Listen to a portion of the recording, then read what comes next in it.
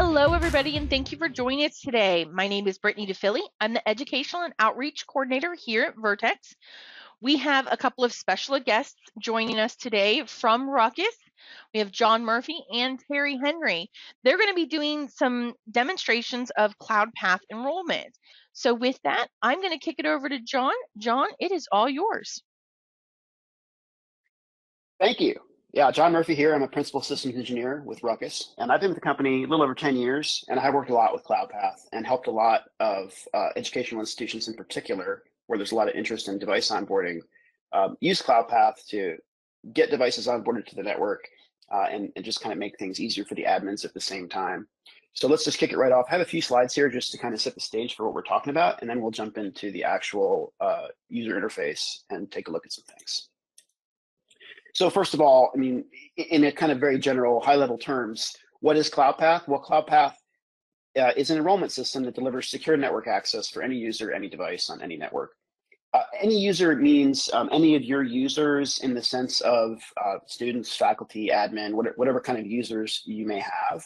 And also those users, the identity information for those users could be hosted in a range of different identity providers. So we can talk to Active Directory, we can talk to any SAML provider like Google Groups or Azure AD. We can also talk to backend generic LDAP and Radius servers. So that's really any user. Any device means that regardless of the device, you're going to be able to get it onboarded with Cloudpath, whether this is like a Windows laptop, a MacBook, or a Mac device, any of the mobile operating systems.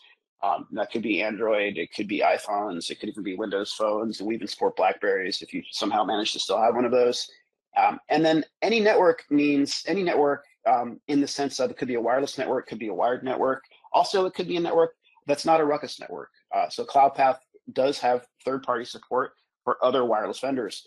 We, of course, would prefer that you put in a RUCKUS network, and there's a couple things that we do that are unique for RUCKUS Wireless, and we'll talk a little bit about what that is. But this will work across any vendor's equipment that you might have if you need to solve that onboarding problem. And then, you know, in terms of how you get Cloudpath and put it in, it comes in sort of two flavors. So you can either get this as a cloud service that we manage and just kind of set it up for you, and you just need to purchase those subscriptions for the users, or you can put this on premises, which could either be, it could be on premises in the sense of a virtual machine that you run locally on the site, or it could be a virtual machine that you prefer to host in your own public cloud if you have all of your stuff is in AWS or Azure or something like that. These days, most people prefer to go the cloud hosted model to kind of let us do more of the work for you, but it's up to you. And then as far as what the software does, basically it includes these three components you see at the left. So there's a security and certificate management piece. So Cloudpath is a full public key infrastructure. It is a certificate authority. It can issue certificates. We'll talk about why we want certificates in a minute here. It can also do policy management. So in terms of classifying your users into different policies, it's likely you already have done some of that using security groups, and we can just map to the same groups, but there's lots of flexibility there. And then the device enablement and onboarding is the, getting the devices on. So this comes in a couple of flavors, and we'll talk about it. Now, let's get straight to the point. Like, what can Cloudpath do for you? So this comes in kind of two big buckets, and the first one is devices that you can manage via NDMs. So these days, when I talk to customers, most people want to get most of their devices managed by some kind of NDM. And this is going to be depending on what the device is. But in education, it breaks down into typically, for K through 12, I see lots of Chromebooks. And Chromebooks are managed in most cases by the Google Chromebook Management Console, which I think they like to change the name of every 6 months. But basically no one's using unmanaged Chromebooks at scale, because that would be extremely painful, or at least I hope you're not. So if you have managed Chromebooks, then we can integrate. I'm going to give you an example for Chromebooks here, but this applies to pretty much all the MDMs that we support. And we support Chromebooks via a special Google integration that we do. And we support the others via the SCEP protocol, Simple Certificate Enrollment Protocol. And pretty much all your MDMs are going to support that. So this works with Microsoft Intune, this works with Jamf, this works with Mosel. As long as it supports SCEP, this is going to work. And it's going to be pretty much the same once you have this set up and configured. And here's what the user experience looks like. You're going to get that device into your MDM, whether your admin does that or the user does that themselves. And that's it, right? Once it's in the MDM is going to talk to Cloudpath. Cloudpath is going to give it the device access. We're going to prefer to use certificate-based device access. So that's 802.1x with EAP-TLS. That's the most secure way. We'll talk a little bit more about that in a minute. And it's going to just automatically install that in the device, and then you're done, essentially, at that point. And then from day 2 on, as long as that certificate's good, that device just seamlessly connects. And then what does that look like specifically in terms of the Google Chromebooks? And again, this is pretty similar with Intune or other MDMs. Basically, you're going to go and sign into that MDM. You're going to sign into the Cloudpath admin, the Cloudpath admin interface, and you're going to configure an integration between those two. It's basically just an API key that needs to be exchanged, and it's pretty simple to get that set up. We do have, of course, documentation for all this, and we also have some pre-scoped professional services, where we have a team of guys to just do this all the time, and they can make it go really quick and easy for you. And basically, once you get this done, then the devices are just going to sort of magically connect to the Wi-Fi. Here's what you'll see in a Chromebook specifically. Once the user logs in, you're going to see this Cloudpath certificate generator pop up. This is an extension for the Chrome OS that we use to get the certificates on the Chromebooks. And then for the other MDMs like Intune, et cetera, this is just going to be Intune pushing the settings down to the machine. But basically, it'll create that certificate, it'll import it into the device, and then the device is going to connect to that more secure operating system. Once you have the certificate on your device, it's just a matter of tapping on the network name, for most devices. But for Chrome devices and certain other devices, they're always going to prefer a more secure network if they have it.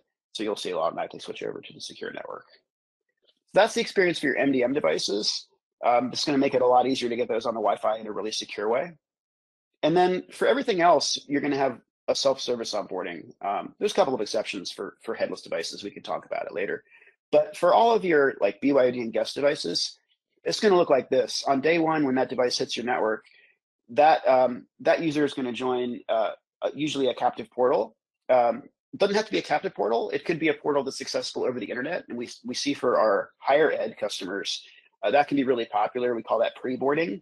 And if you think about the higher ed institution, one of the big problems you have in IT is that everyone moves in the same weekend, and that creates a flood of help desk tickets, and it's just brutal.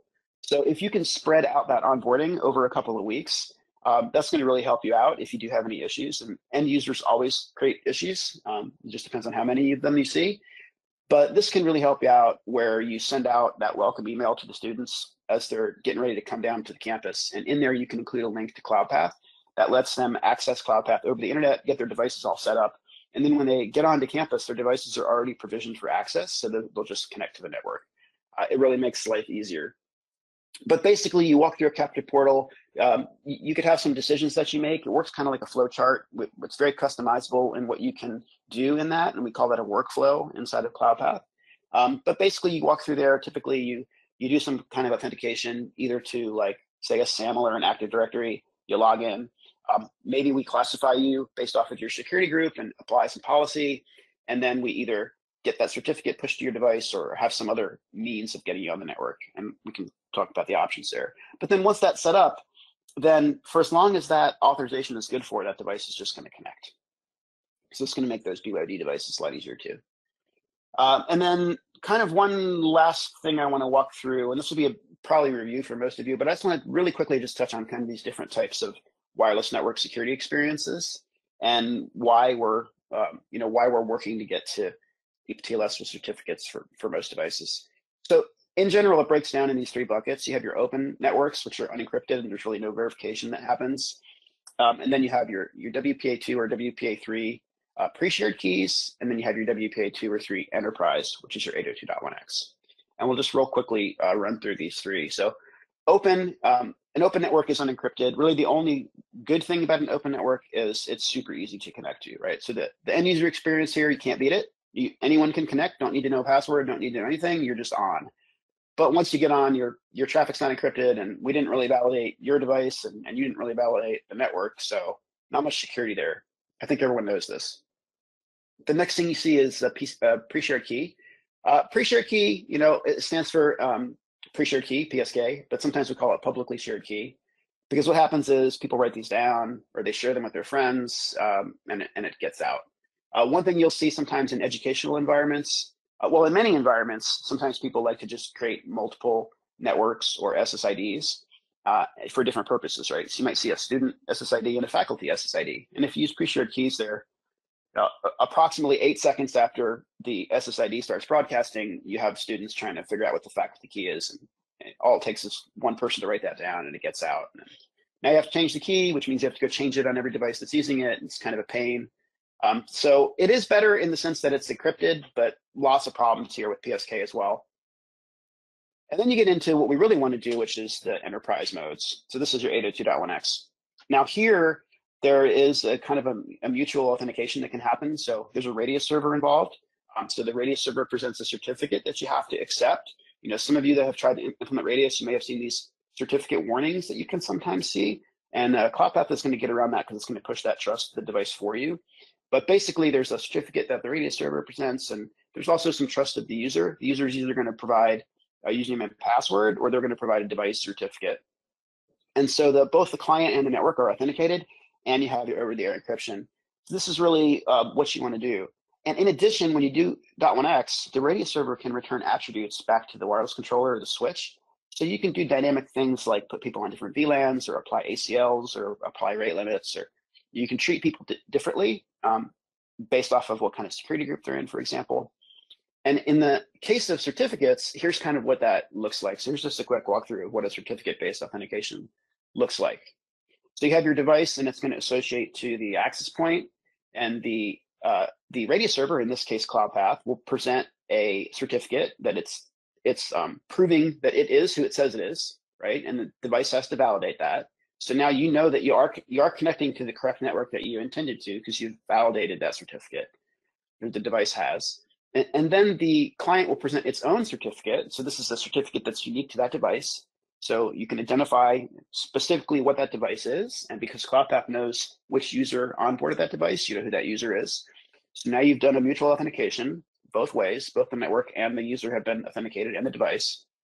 And then you can return, you either accept or deny, right? So if we issued that certificate and it's still within the validity period that we gave out, then we're going to return and accept. And we can optionally return additional attributes like a VLAN or a user role. So here you can see we're returning VLAN 10 and the user role of student. So this means that I could have one SSID that serves many different purposes. And based off of who I am when I connect to it, I get a different experience. And reducing the number of your SSIDs is a very good practice just from a best practices Wi-Fi RF design perspective. Just because of the nature of how the SSID beaconing works, and the management frames are going out at the lowest data rate, which means they're using more airtime, and airtime is just kind of the physical layer one of Wi-Fi. You only have so much, and you really can't get more. FCC in the US mandates that, so you have a certain amount of spectrum you can use, you have certain channel width that you're using, and you get that much airtime. So the more that you use on these beacons for your SSIDs, the less you have for your data. So it's always good to reduce your SSIDs if you can. And then at the end of that, you are now connected, right? So you're connected, which means now you can do your DHCP and you're on the network. Now, there is this other thing called RUCKUS DPSK. So I mentioned RUCKUS has some special sauce where if you're using a RUCKUS wireless network, then Cloudpath can give you some additional things that'll make your life easier. And the biggest one of those is this RUCKUS DPSK. So DPSK is dynamic pre-share key. We talked about pre-share key, what it is. And we talked about .1x and radius backended networks and how they work. And in my mind, this is the perfect balance between the two. So the end user or client experience for a dynamic pre-share key is the same as a regular pre-share key. And that means that your device doesn't have to support certificates or radius servers or .1x. And as long as it supports a WPA2 pre-shared key, which every Wi-Fi device does, then you can use it.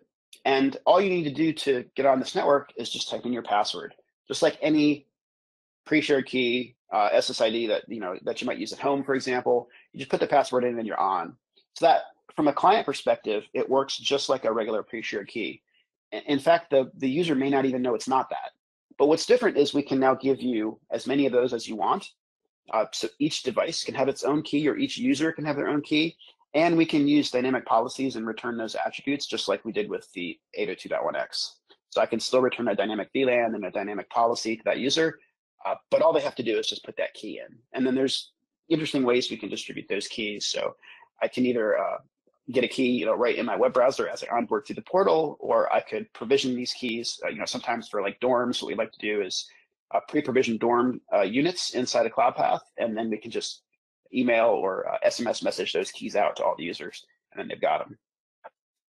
So it's a really nice balance of both methods. And then kind of the last thing before we get to the demo is this idea of MAC authentication. So this is another way that you can get devices on the network. And that can be used to secure Wi-Fi, right? Well, sort of. So we do see MAC authentication, and you still can use it. But what we've seen is that the device manufacturers, so specifically the mobile device manufacturers, are now starting to use randomized MAC addresses. So this, instead of using the MAC address that's kind of baked into the hardware that every device has, they create their own randomized MAC address. And devices started doing this a while back, but the big change that's happened more recently in the Apple devices with iOS 18 is that they now will rotate these MAC addresses. So not only are they going to use the random MAC address, but they will change it over time. And what we've seen so far is that they probably won't change that for a couple of weeks.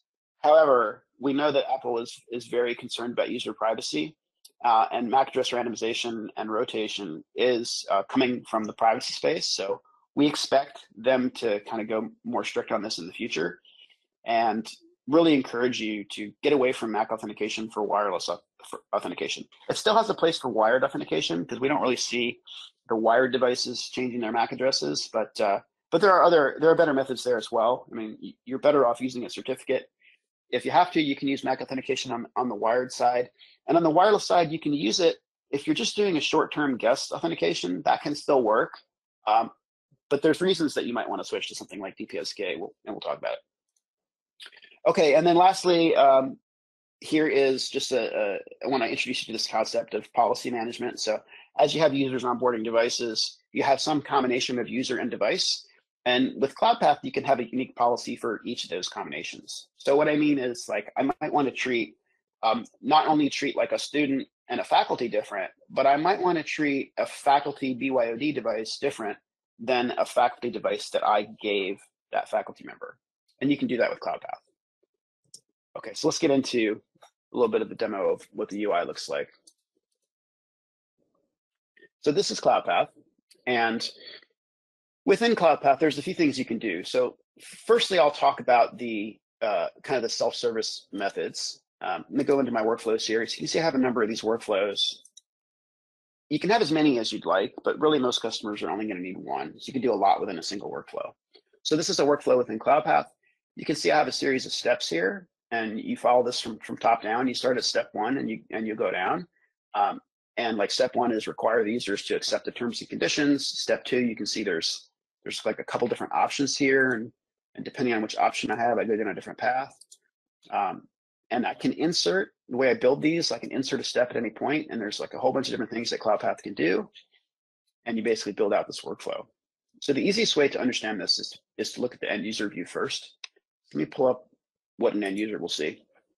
So if I'm connecting to this network, and by the way, this is a kind of a generic lab example for education, and this maps to the most kind of common aggregate use case that I see, but this is all very customizable. So if anyone has a question about a specific use case they have or anything like that, if anyone is on to ask that question, then feel free to ask. So I'm going to click start. I had the terms and conditions. I could have looked at those if I wanted to. I'll click start, and I break this down into two basic categories here. So login or register. So if I have an identity that I can log in with, then I can click the top one. And if I don't, that means I'm some kind of visitor, and I'll click the bottom one. So I'll walk you through the top use case first. So let's say I'm a student, and I'll click in here, and I'm gonna be asked to authenticate. In this case, I have an Active Directory, local Active Directory, but this also works with SAML. More commonly now, I see SAML via Google Groups or Azure AD. It essentially works the same. With SAML, you do get redirected to the IDP's page, to see the credential input. So it looks a tiny bit different, but on the back end, it all works the same. So I'm going to log in as a student, And you'll see now I have two options. I can set this device up to access the classroom network, or I can connect my personal device.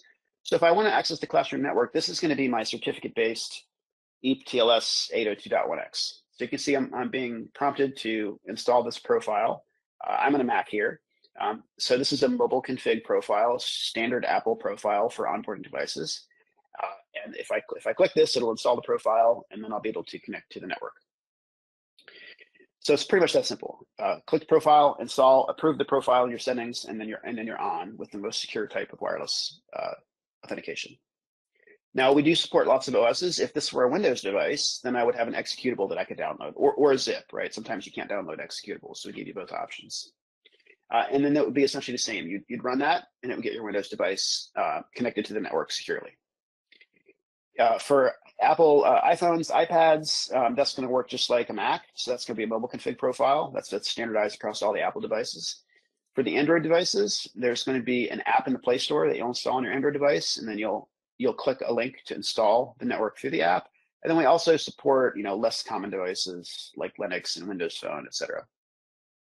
So that's the basic kind of BYOD onboarding process, or self-service certificate onboarding process. If I come through here and I say, let me log in again here. So let's say I want to connect my personal device. Well, in this case, I'm using a RUCKUS dynamic pre-shared key. So how this works is you can see it's telling me, here is your personal Wi-Fi password for the BYOD network, and here it is. So in this case, I need to connect to this network called BYOD, which is being broadcast, and this is the password that I put in. Now for my lab, I have this set to the most simple format. So it's just 8 digits numeric, and that's the kind of the least secure key that you can create. But you have flexibility to create this any way you want. This can be a large number of characters. It can be alphanumeric. It can include ASCII characters. So it's up to you how complex you want to make this key. But essentially, to get any device on the network now, not necessarily the device I'm on, by the way, but any device, this is now my key. So I can issue limits on these keys, and we can look at that. It can be for one device or multiple devices. But if I haven't set a device limit, I can essentially use this on what I'd like. And now, if I'm on a mobile device, some of the mobile device OSs now support long pressing of a QR code to join the network. So this QR code you see has the SSID and the key embedded into it. So if I scan this QR code with any kind of like smartphone or tablet, it's going to try and join that network immediately. So it's got everything that the device needs to join the network, including the key, is built into that QR code. If I want to get the device I'm onboarded and it's a mobile device, I can just long press that QR code and get on. And I also have the option here of this copy button. So if I just want to copy the password, I click copy. It'll copy that password to my clipboard, and now I can go to my settings, tap on this BYOD network, and then paste that key in. So there's multiple ways of getting that key on your device. So that's more of a BYOD dynamic pre-shared key type onboarding. So the first one you saw with the certificate profile, it really is the most secure way. And that one does work across all different Wi-Fi controller vendors, as long as they support .1x, which all of the good ones are going to. And this one is specific for RUCKUS. So the DPSK is a RUCKUS only thing. Now, if I go back and run through this again, and just to show you kind of some of the differences, if I click on the same login button where I log in as a student, let's say now I log in as my admin account. So I'm clicked on the exact same thing. I'm just logging in with a different username. And in this case, this admin account, it maps to an admin security group that I have. And I have Cloudpath set up to treat my admins differently. I also have Cloudpath set up to treat my faculty differently, but it kind of looks very similar. In the case of student versus faculty, I'm just issuing a certificate from a different certificate template, and I'll show you what those look like in a minute. In this case, I'm giving the admin additional options. So I still have this onboard my device option, which is the profile that you saw for getting a certificate on the device. I have this create a DPSK option, which is essentially the same as you just saw for my DPSK BYOD experience that the student had. And then I have this register a MAC address thing. So this register a MAC address is something built for the admin. And this is just something that I kind of built custom, and you can do lots of custom things in Cloudpath. But here, if I click register a MAC address, you can see I've built a couple of different MAC address lists. So I have cameras, phones, and smartboards. And in this case, I'm intending these to be used more for wired devices, but they could be wireless if it's short term. And most of these kind of headless devices, they don't rotate MAC addresses, so you could use MAC authentication as well. But these tend to be more wired devices. So let's say I have a camera. And then here for the camera, it's going to ask me to enter the MAC address. So I enter the MAC address for the camera, and I'm done. Success. So as an admin, I've given my admins a simple way. If they need to get one of those headless devices online, they can just go through the same Cloudpath workflow that all my end users use. But once they log in with their admin credentials, it gives them some additional options, and you can build, whatever kind of additional options you might want there. And we can talk about any custom use cases anyone has. But in this case, I've built some MAC authentication lists, and it's very easy for me just to have an admin add something to that list. If I wanted to, I could also ask for additional information here. If I wanted to capture like the serial number of the device or the location of the device, Cloudpath can prompt for those things, and it'll store that with the enrollment record that's created. For each of these devices that I onboard to this portal, I'm going to get an enrollment record, and we'll look at those. Okay, so that gave you a couple of examples of onboarding where you're authenticating to something on the back end. Now let's look at a couple of guest examples. So now if I come back in and I click I'm a visitor, then you can see I have sponsored and unsponsored. Let me start with unsponsored. If I don't have a sponsor, typically I'm going to do this with SMS authentication. You have the options of SMS and email. I could present both options to the user and let them pick, or I could pick one or the other. I tend to use SMS for this. So what it means is that I'm collecting some kind of information from the user. I'm not just letting anyone on. You have to put a phone number in here. And you have to put a real phone number in, because if you don't, you're not going to get a text message, right? So let me put my real phone number in here. And I'll go ahead and click send. And then what's happening in the background is I'm going to get a text message, which I just now got. And I have to put in a 4-digit code. So I put my code in and I click continue. And in this case, you can see the result is I get another one of these dynamic pre-share keys. So these days, I like to use dynamic pre-share keys for guests if I have a RUCKUS network. The reason for that is it's an encrypted network. Your other option is I could just do a MAC address authentication with a click-through. And that experience would be, I would just, instead of getting this code, I would just get a message that says, success, you're connected to the network. And this is kind of what you tend to see when you log into a captive portal network at a hotel or a coffee shop or something like that, right? We can do that with Cloudpath too. I don't love to do that, because what ends up happening is at the end of the process, you get on the network, but you're still on that open, unencrypted SSID. So you don't have any wireless level encryption. I like to add that wireless encryption level for my users. So that's why I like to use these dynamic pre-shared keys for guests as well. But it's completely up to you. You can do it any way you like. So then let me walk you through my last kind of self-service example here, which is a sponsored onboarding. So in this case, I'm someone who needs sponsored access. Now, typically you might have a short-term guest access that anyone can do self-service, and I might have a longer-term access for sponsors, and I might use this for, when I have contractors that come in that need access to the network. Maybe they're going to be there for a couple of days. I want to make it a little easier on them and on my users, that they don't have to keep approving these requests all the time.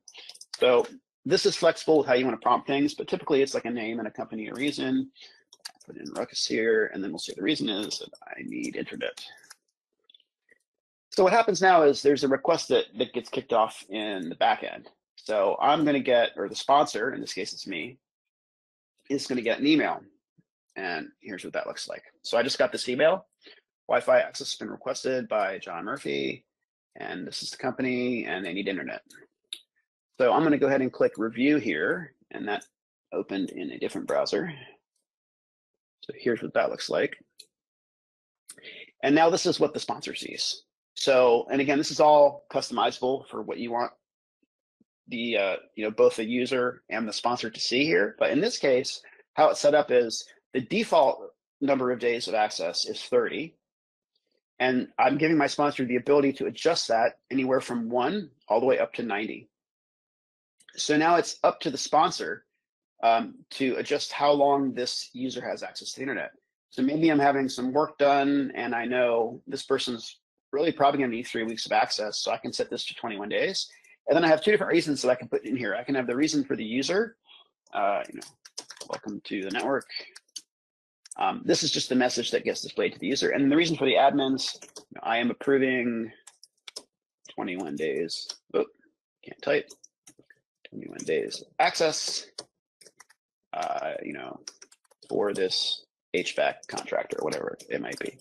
So you can record essentially the reason that got approved, and that gets tied to the enrollment record and goes into Cloudpath. And so I'll approve that. And what will happen here is this will update, and the user will, in this case, DPSK. You can see I do love these DPSKs. They're super flexible and easy for the users to use. Quick story, I had a customer that was using certificates for BYOD, and they ended up having some issues with some of their user experience. When you're dealing with end users, sometimes you get a very wide range of capabilities, and even just a little bit extra than putting a password in was too much for some of the folks at this one particular customer. And they ended up switching to this BYOD using DPSK, and they loved it. It was just, everyone knows how to do this, right? You connect your network, you put a password in. So that's my quick story. So that's pretty much it, right? That's your overview of the self-service onboarding. And let's look a little bit now at some of the backend stuff. So let's look at what we can see here in Cloudpath. So firstly, I do have a device connected that I onboarded to Cloudpath. Let me see if that's going to show up here. Yeah, so I do have my phone here. So one thing I can do is I can look at connections. This is going to show me any of the devices that onboarded through Cloudpath that are connected currently. So you can see I do have this one device connected. You can see it's connected. You can see the IP address. I can see the MAC address. I can see the username. So this is that JStudent user that I was using in the demo there. And you can see what SSID it's connected to. And in this case, this one's been on for 44 minutes. So if I click into the hourglass here to inspect this a little bit, I can see some more information. So I can see information on the NAS ID and NAS IP. So that's going to tell you which access point this user is connected to. And you can see information on their traffic. So this user's not doing much. 641 kilobytes of input traffic and 839 kilobytes of output traffic, not a whole lot. And you can see their RSSI, so their signal strength is 25 here. So you do get a fair bit of information of each of the devices in Cloudpath. And by the way, if I went over to my wireless controller, which in this case is RUCKUS 1, could be multiple different options, I'm going to see this username in my wireless controller. So now, because I've onboarded this device through Cloudpath and I've done all my policy assignments here, and created these username identifiers. It's the actual username is just this first part. And the @student.ruckusdemos.net part is just a label that I've given in Cloudpath, and I'll show you where that is. And so this is in this case, it's student. I might have a faculty, I might have admin, I might have, could be whatever kind of categories you want. I might want to break out my students by grade level. I might want to break them out by geographic area or, campus or dorm or whatever it might be, right? So you can classify these, and you'll see this in your controller as well. Now you can see at the bottom here, there's this enrollment record that's also linked. So each of these devices that you onboard gets an enrollment record when you come in through the portal, and that's linked to your connection information as well. So I can drill into the enrollment record from the connection, and now you can see a lot more information about this user. So you can immediately see this is a certificate user, and if I wanted to block this, I could click the block button and block that user from enrolling. I can see information about the user. So here's a username. I can see that this is an iOS 17 iPhone, which is accurate. I can see the MAC address of the device. I can see all of the connection information. So this is essentially the information from that connections tab we were just looking at. All of that shows up here. I have a section for the identity information. This is coming from my IDP. In this case, it's local Active Directory. So I can see the common name and all of the information that came from AD. I can see the policy, so the radius policy inside Cloudpath that we matched against, which is called student certificate. And I'll show you what those policies look like here in a minute. And then you can see the group membership for this user. Then, continuing on, you can see more detailed device information. So, not only is this an iOS 17 phone, but we were using, in this case, the Mozilla 5.0, browser, and looks like we were, actually, this is Safari, Apple WebKit browser, and Apple browser, right? Form factor mobile. This is another thing that you can classify things on in Cloudpath. There's lots of different filters and classification methods. If you want to treat mobile devices different than tablet devices, different than like say laptop type devices, you can classify on those more generic categories, or I can go to the OS level and I can treat my iOS devices differently than my Android devices, and as I already mentioned, you can look at things like group membership, etc. Lots of ways of classifying users and devices. Next, you have your workflow information. I like to call this the forensic record of device onboarding. So this really is like a capture of exactly what this user did when they onboarded. So first thing you'll note is there's a timestamp for the terms and conditions. So like from a legal point of view, you have a record that this user accepted those terms, they click through, here's the timestamp. You can see each step that the user hits and what they do as they go through. So you can see in this case, the user selected a login, they successfully authenticated with this JStudent account. They were automatically mapped to a group called EDU students based off of the group matching that we do against Active Directory. And then they selected to onboard to the classroom network, and they were issued a certificate. That certificate is valid until 2025-10/29, so it's 1 year from today. That's how I have it set. You can have it set any way you like. I have some higher ed institutions that will give out like a 4-year certificate and follow that user through their 4 years there. I've seen some K-12s do that as well. This is kind of up to you how long you want to provide access. And then you can see that this user last authenticated 46 minutes ago.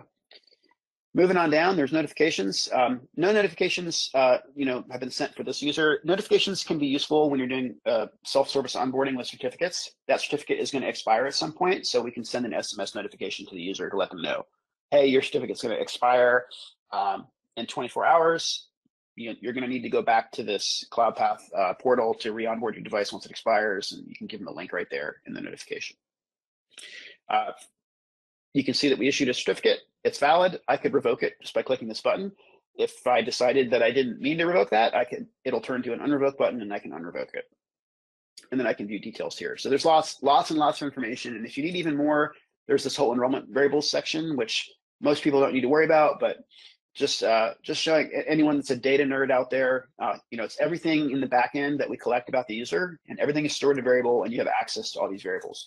So as you're building these workflows, you can reference these variable names in anything that you want to like display to a user, or you can send a notification to a user. You might also send a notification to an admin that includes some of this information. So that's all available.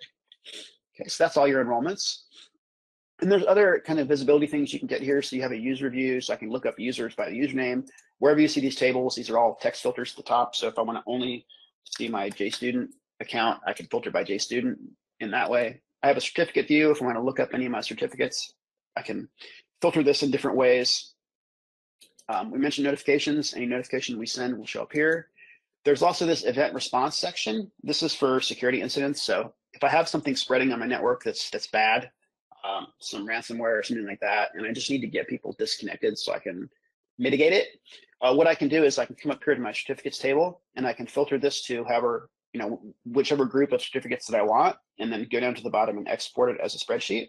Then I come over to my event response, and I click the revoke button. I attach that spreadsheet. It revokes all those certs. Then I go, apply my patch, or whatever it is I needed to get lined up to fix the issue. I can then unrevoke them and let them back on the network. So we talked about the automated methods. I want to show you a little bit how that works. So first, let me go back to the workflow config and just walk you through the admin side of that. So this is the workflow that we looked at all those examples for. And I just want to walk you through what the admin view looks like. So step 1 was the terms and conditions. We saw that. Step 2 is login or register. So that was buttons that the user saw, and they got to click whichever button they wanted to click on, right? So you can see there's 2 paths to go here, and it showed the user as buttons. Then if we click login, the next thing we did was we prompted for the credentials. And then when we got those credentials, we got back from AD to list of list of groups that the user is a member of. And then the step 4 here is where we're classifying those users differently based off the group. And although step 4 looks just like step 2, we didn't see buttons here, because in this case, it wasn't a choice for the user. It was a choice that Cloudpath made for the user based on their group membership. And just to show you, that's pretty easy to configure. I'll just show you what that looks like. All I had to do there is I used this group name pattern, and I just matched students. So it's really that simple. And you can see, by the way, there's a lot of other different types of filters and things you can do here. So I can match off usernames, I can match off device type stuff.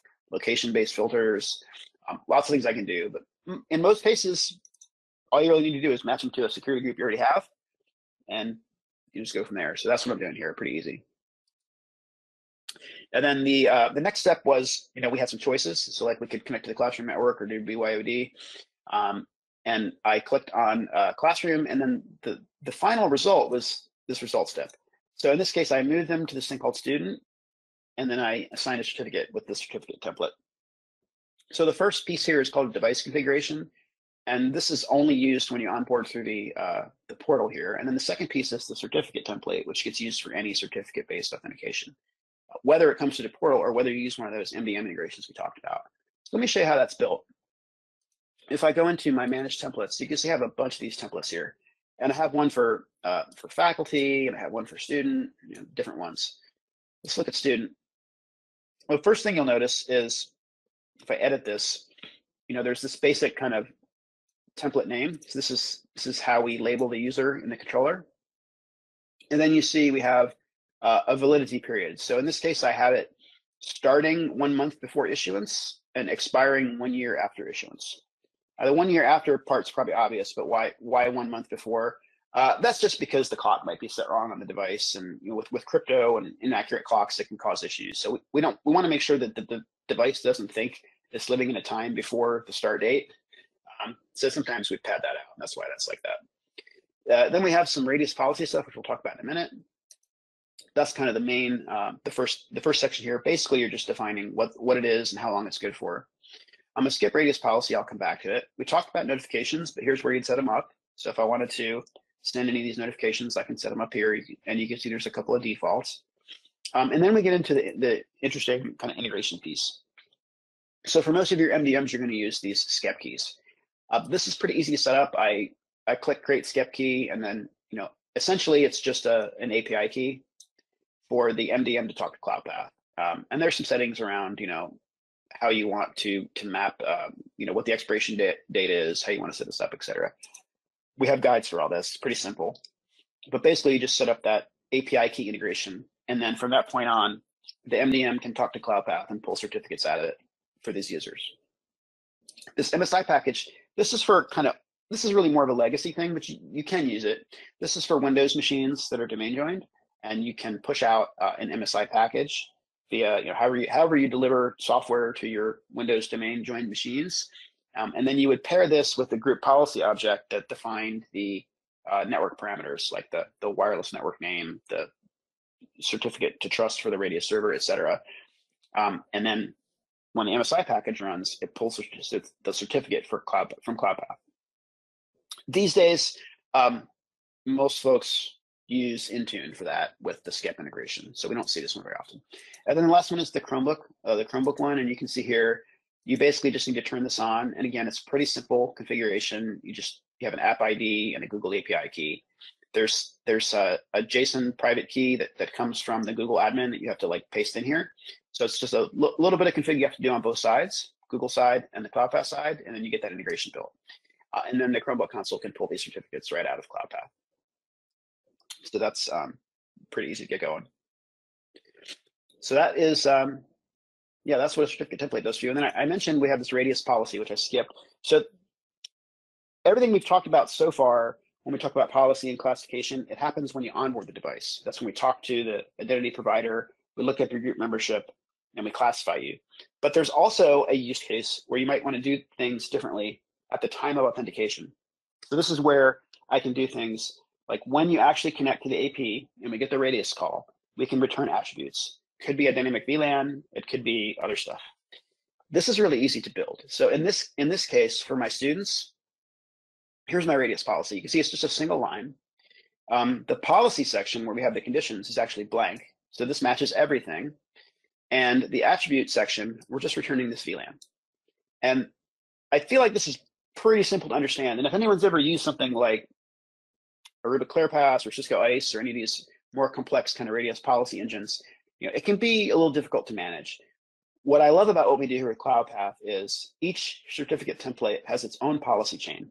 So when I talk to customers, typically what they want to do is fairly simple, And so there's no need to get overly complex here, right? If I just want to put all my students on VLAN 737 in this case, then all you need is this very simple statement. But it could be more complex than this.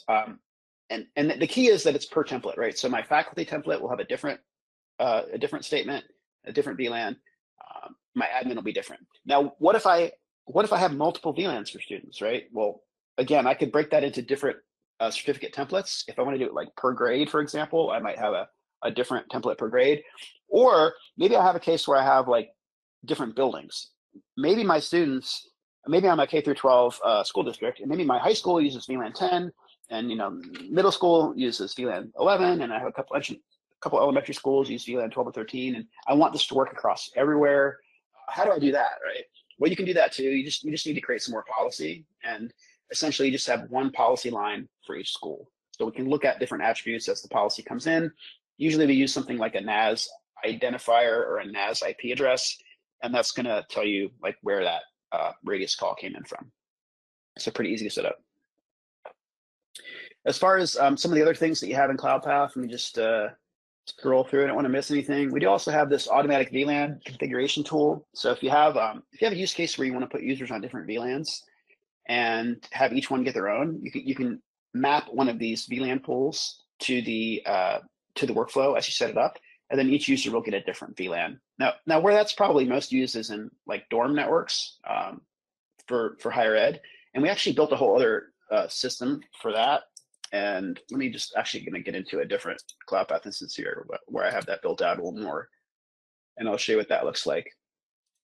So that's this managed access system, and the way this works is there's actually properties that you create inside of Cloudpath. So I create these things called properties, and then inside of property I can create these things called units, and this is like maps to all of my dorms essentially. And the way this works is when I create these, each of my users gets their own tenant portal. So I'll get this link. It could come in like a SMS message or an email when my dorm gets set up for me. And if I click on this link, in this case, it's like for a apartment managed Wi-Fi kind of use case, very similar for dorms. So I'll get a link. This link is just for me. So in this case, I'm in unit 99. And this gives me my Wi-Fi passphrase. So again, this is that dynamic pre-shared key we talked about. So this one is RUCKUS specific. But here's my passphrase. So I can just type this into my devices, and as I do that, they'll show up here in my device list. So you can see I've already onboarded my iPhone, and here's another device. It's going to show up with a MAC address at first, but then I can come in here and rename that device if I would like to. So what this does for me is, first of all, if I ever need my key, as long as I have this message that's got the link, I can go get my key. If I want to onboard devices, I just put that key into those devices, they'll onboard. I could pull up that QR code like we saw before. I could scan this to get devices onboarded. And my devices will all show up here in this list. Now, with DPSK, I can assign device limits. By the way, I can do that for certificates as well. So if I want to say each of my users can have 2 devices, then you might see something like this. So this user has 2 devices onboarded. Now, if I set the device limit for this key to 2, this user is full now, right? So they can't onboard device number 3. But by giving this custom portal to each of my users, now they can manage that on their own.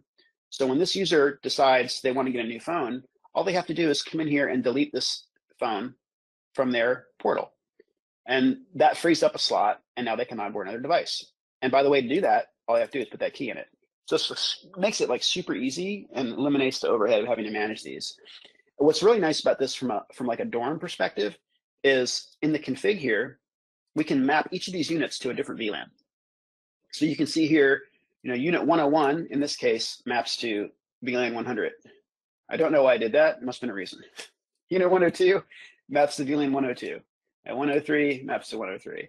So typically I recommend doing this kind of one-to-one mapping, but you certainly don't have to. And what happens here is each of these keys gets its own VLAN.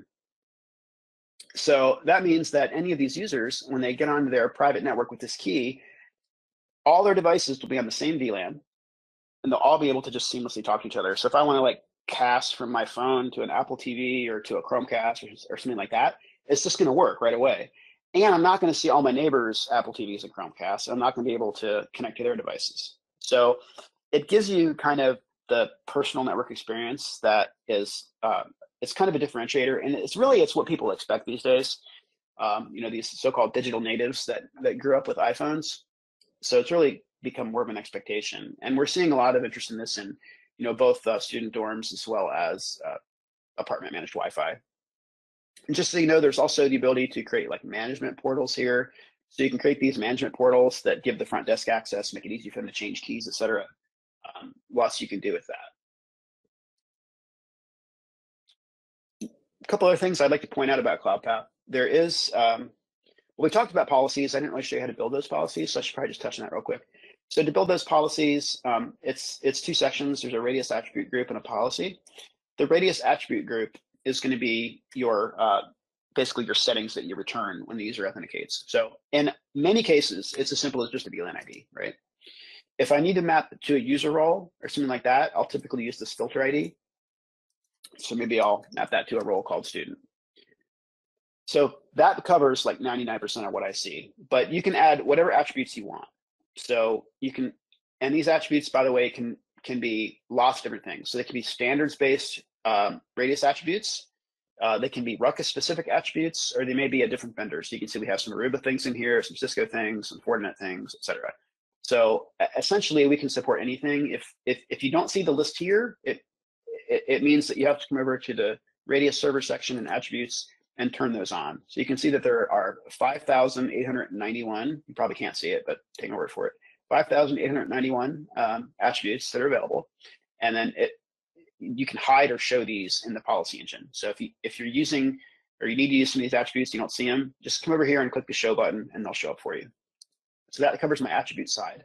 And then on my policy side, these are like the conditions that I'm checking when the user authenticates. So you saw where I could just leave this blank, and we'll just go ahead and apply the attributes to anything that gets issued off that template. Or I can use things like NAS identifier. So this is how I'm going to typically match location. I might use NAS identifier, or I might use radius client. Those two will typically match against location. If I'm using dynamic pre-shared keys, I can match against the dynamic pre-shared key reference name. That's the name of the key. It lets me do interesting things like in my property management example here, I added the keyword gold to my unit name. Now in Cloudpath, the unit name filters down to the key name. So this keyword gold will also appear in the DPSK name. And then I can match on that if I wanted to. So I could do something like this. So I could just match on, like, this is a regular expression that says, if I see the word gold anywhere in the name, then I'm going to match that. And then, so now what I can do is I can build different tiers of service. Like maybe I have like a bronze, silver, and gold tiers of service. And maybe I upcharge for that higher level of service, certain level access for free, but certain users maybe want to pay more, get a higher level of experience. It lets me do those kinds of things.